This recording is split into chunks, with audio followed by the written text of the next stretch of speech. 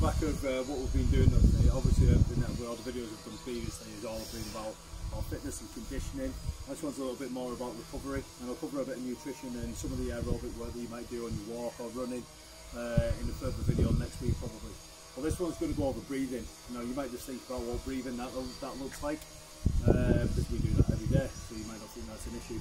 There's a very specific type of breathing that can help you relax and help you recover and help de-stress yourself.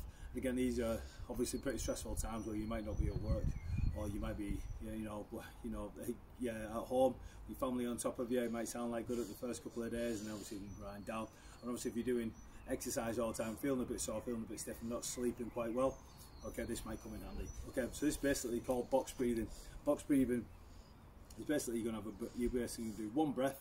We're going to make that breath last 20 seconds. We're going to break down into the 5, 5, 5, 5 cycle. So you're going to have a 5-second inhale, 5-second breath hold, a 5-second exhale, and a 5-second breath hold. Okay.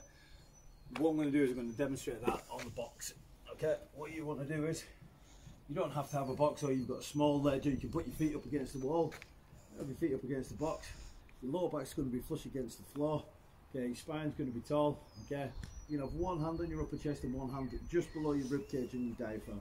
Okay, and that's exactly where we want to breathe. Okay, so you want to. Well, the last thing I want to go over, it's all nasal breathing. So your mouth should be shut. You're going to breathe all the way through your nose, but all the way out. Okay, so you can look like this.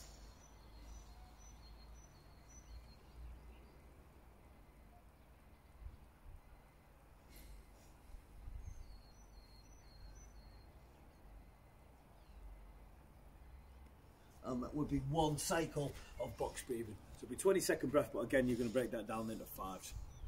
Okay, you do 5 or 6 cycles of that. Again, you can do that anytime. You can do that after you've done your workout. You can even do that before you go to bed. If you do that before you go to bed in a nice quiet place, you'll find that you'll sleep a lot quicker. You sleep a lot steadier throughout the night. Okay, well, give that a try, and I'd like to hear your feedback from them. Thank you.